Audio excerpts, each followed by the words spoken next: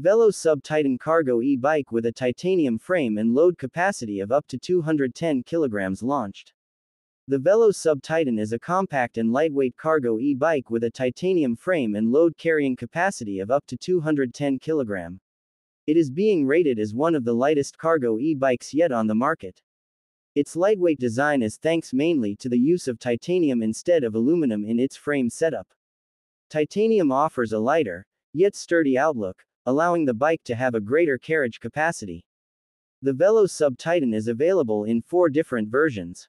It has a minimum weight of 24 kilograms and a maximum load capacity of 210 kilograms. It comes with a luggage rack that can accommodate 2 child seats in addition to up to 100 kilograms of cargo. It is available as a single-speed model or features a gear setup with the continuous Vello TR circuit. The cargo e-bike comes with a Bosch Performance Cargo Line CX motor with a 400 Wh battery, expandable to 545 Wh. The length of the bike is just 71 inches, allowing for easier handling and parking. The new Vello Sub Titan e-bike comes with 20-inch Schwalbe Big Apple tires for a comfortable ride.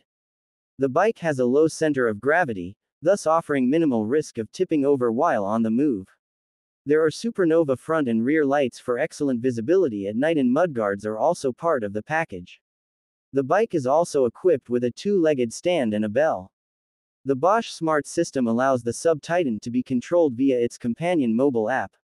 Vello Sub Titan cargo e-bike is priced starting from around €6,500, $7,000 for the single motor model in Europe. The model with gears comes with a €7,500, $1,080 price tag. If you desire a bigger battery, then an extra €300 is required. More details about the new Vello Sub Titan can be obtained from the Vello website.